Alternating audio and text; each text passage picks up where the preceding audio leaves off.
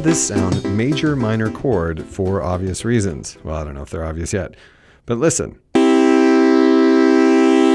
Major chord. And here you'll look, if you look, I don't know if you can see, you probably can't see. The mod wheel is entirely up and we're getting a major chord. But as I bring the mod wheel all the way down, the chord is minor. Okay, basically what I've done is, again, I have tuned the oscillators to a chord.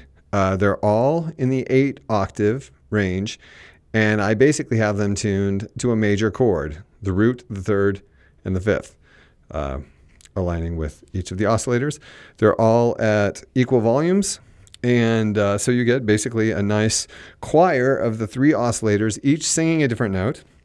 But the trick comes into this when, I think a lot of people realize that you can play chords with a monophonic synthesizer by tuning the oscillators to different notes. But the frustrating thing is that chord quality changes throughout a song. So if you've got a major chord here, every note you press down on is going to play a major chord. And very rarely do you have songs that are entirely major chords, unless you're doing like a 1-4-5 thing.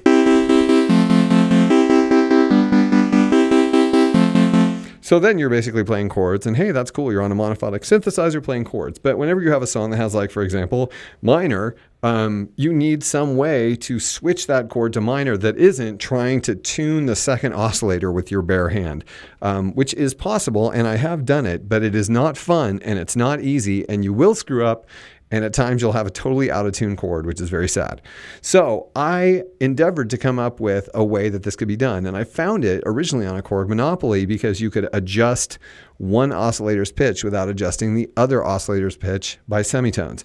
And I basically programmed the Voyager to do exactly that with oscillator 2 in the mod wheel bus by setting it to mod 1, which is pitch, which is the wheel, and directing it to oscillator 2. Because you can direct these things to individual oscillators, I directed this pitch control to oscillator 2, which was tuned to a minor third. The rest of it, and then I had to set the amount so that when the mod wheel was all the way up, it just moved up a half step. So that's all it's doing. Here, we'll take out the other oscillators and you can hear it.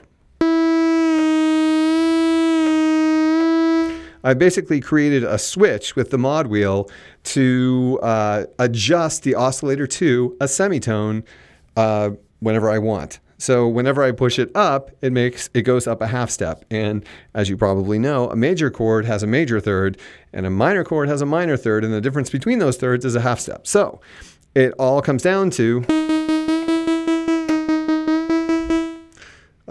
just having the ability to change the third of the chord.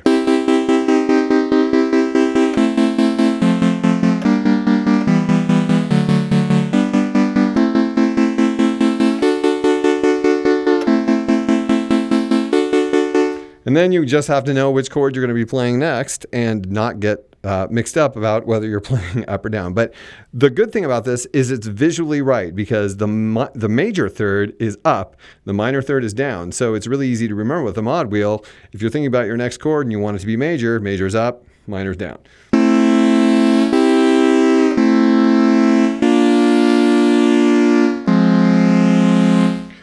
So it's a neat little trick you can do to add harmony when you're playing just a completely monophonic synthesizer.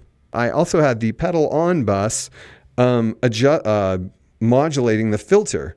The filter was set about 75% open with a fair amount of resonance, around 4, but I also had the spacing on, so you're getting kind of a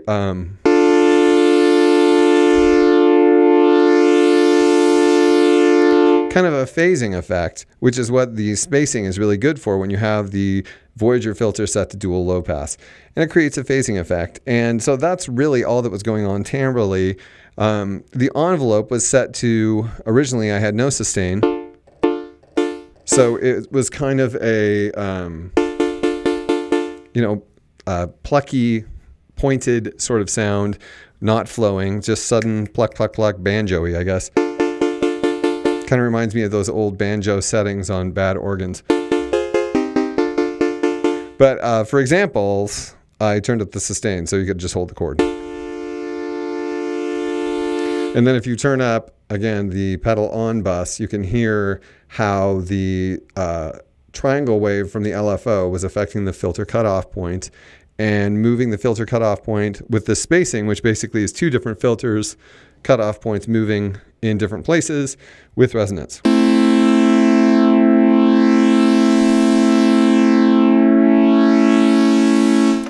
And that is the major minor chord sound on the Voyager.